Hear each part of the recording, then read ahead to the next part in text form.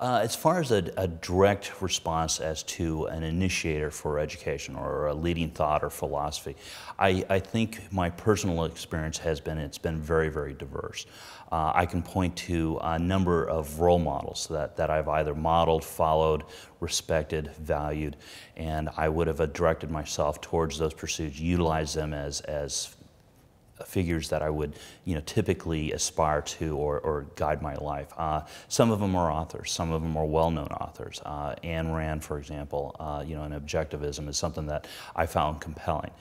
May not have bought into it hook, line, and sinker, but I was inspired by a lot of the thinking of individualism, the rights of the individual, and so forth, and it created awareness. On a more human level, I can sit down and say, friends, my father, the men in my life that have been direct roles that you have a personal connection with, that have influenced you, friends, peer groups. Interestingly enough, I can sit down and say, it's not necessarily someone always older. In many cases, and Anthony and you in particular, you're younger than I am, but it's been an inspiration watching you take the 21 convention and mount that forward. And by your example, it motivates you to do similar things. And we fail to recognize often that our own example is a very, very powerful motivator for change in the world.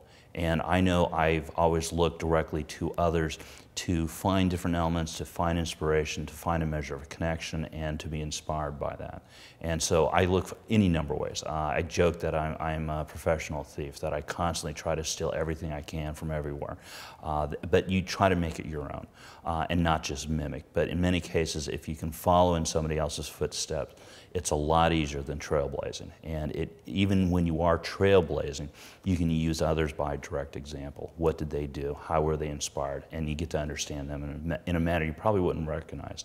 And that's been kind of an interesting story when I view my early childhood development with my father, my idealized version of him, and then when I, as a teenager, start recognizing him as a man, his personal failings and the failings between him and I, and the growing issues that happen. And of course, I'm trying to self-identify and develop my own sense of identity in my own life, and then to recognize that in a very real way, he was a man, and he was trying, and that he may not have known, but I was also realized the humanity that is embedded within the individual. And that has been a tremendous learning experience. And then it's also brought me closer to him, to understand truly the man that is my father, and not just this idealized self. And that's been an immense motivator, and something I can utilize as a touchstone for my own personal growth. And I've always tended to use personal examples along those ways.